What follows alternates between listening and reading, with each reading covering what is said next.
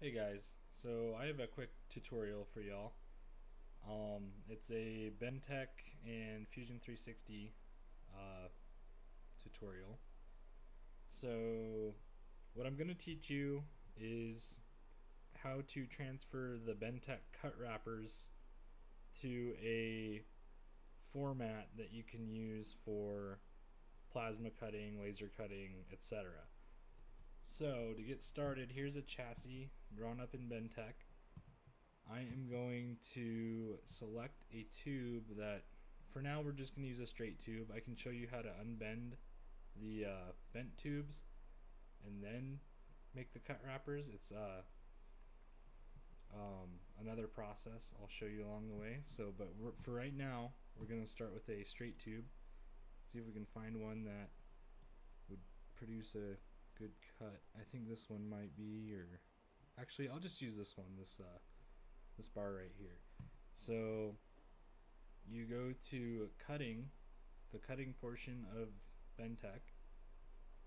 You select your tube, go to details, and then there's your cut wrapper. So usually, see, it doesn't let you save it. It doesn't let you right click and save or anything. You just are supposed to print it and use it as a template. So what I figured out is you press print and then you select this under printer, Microsoft Print to PDF. So this turns that cut wrapper into just a regular PDF file. I already saved this one. I'm gonna call it cut wrapper S just for start of the tube. So I know I already did this earlier just to kind of prove it, but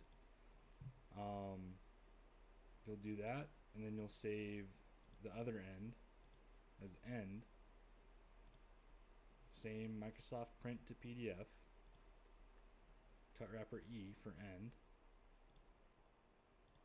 And another piece of software, it's a free piece of software called Inkscape. You're going to use it to load the PDF in. I have this already pulled up, so I'm going to start with start. So you pretty much just go to open and then you find your file and open the PDF directly in Inkscape. You will then save as, and then save it as whatever name you want. I'm saving mine as cut wrapper S, and I save it as a DXF file. And I already saved it here. So I'm gonna overwrite that. And here's the kicker. Sometimes it doesn't input a unit. So since bendtech, whatever unit you're working with in bendtech, you'll set this unit to that. I'm working in inches, so I set it to inches. So it will output all of this info in inches. So there is the first cut wrapper as a DXF. So I already have the other one done, so I'm not going to show you that, but I will open up Fusion and I will show you how to place it in the file so it is able to be imported into CAM and able to create like essentially a template for a plasma tube cutter or laser cutter. So I already have this open. I'm going to create a sketch, put it on the top plane. I am going to insert DXF, select my file, cut wrapper S. So here it is. Units are in inches. Press OK. So one thing I like to check, just to make sure it imported correctly, is the circumference of the tube. I'm using 1.5 excuse me, 1.5 inch tube. So the circumference, I believe, is like 4.7 something. That's just pi times diameter, I think. So yeah, 4.713, so we're dead on there. So yeah, we will load in the other cut wrapper, the end,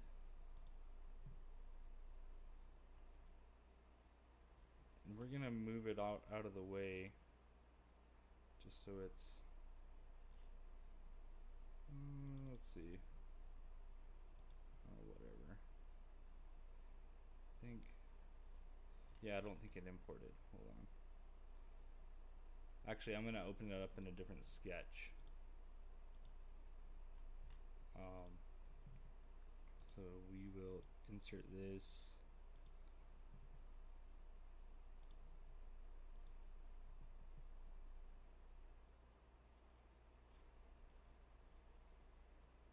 We will move it just off to the side here.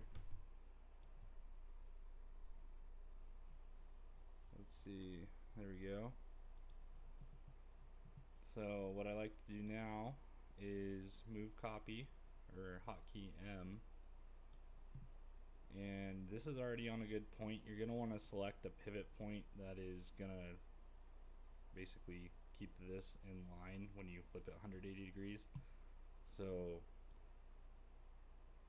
yeah, see how that's directly in line with that. So hit OK, and then now you're going to go back into bendtech and look at the cut wrapper, or you can go into Inkscape, but I prefer bendtech just to make sure everything's the same. Just go to the same tube, details, and then you'll zoom in. So the distance to first, or distance to second, is the distance from this red line to the other red line of the other cut wrapper. So this is 20.467 inches. So go back into Fusion, and we will draw a line on another sketch. I don't know, I'm obsessed with making sketches, but anyways, we'll project a point. That's a hotkey P, and then just select this point right here, or actually no, sorry, my bad, select this point right in the middle here. So you might have to draw a point, actually. You can't really project that. Oh boy, I really messed up. Okay, yeah, just draw a point right there, and then draw a line, hotkey L, and that was, I think, 20.467. Yep, 20.467. So make sure you're at 0 degrees and put in 20.467 inches. Oh, there we go. Good. Now go to move copy, shift and select everything. And actually, don't do that yet. You have to create another point. My bad. So create another point on the sketch with the end. So sketch 3 is mine. We'll create another point right here.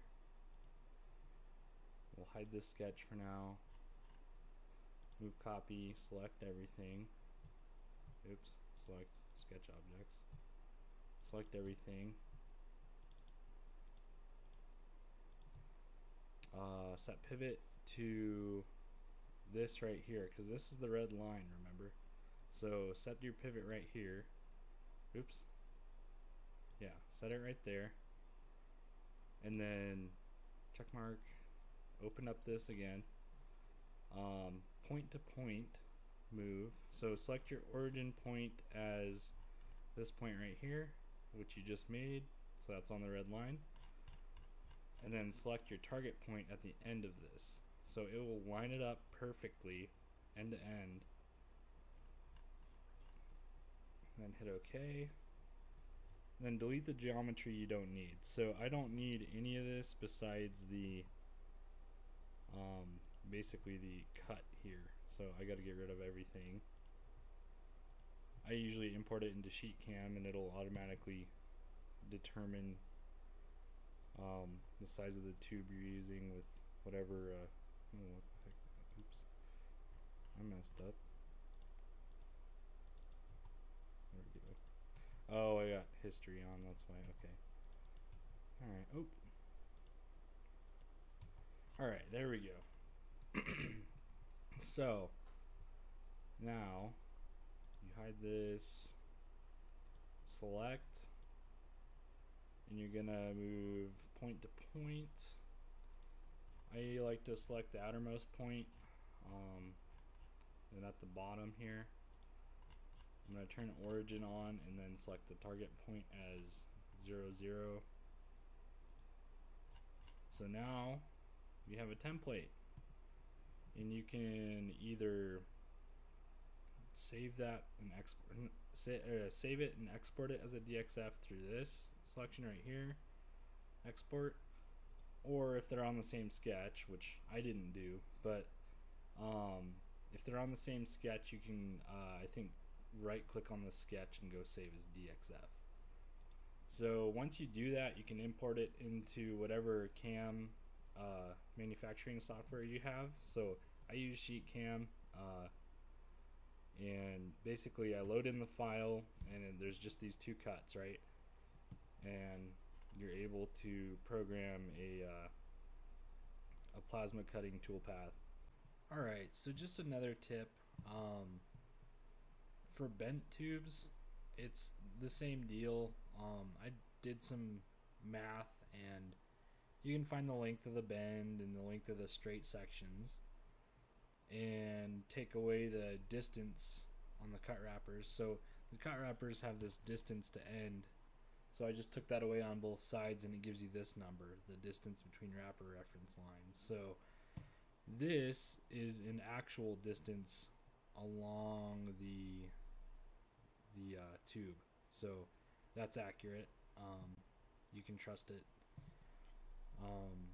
So basically you would do the same thing as you would a straight tube, and this would be your distance.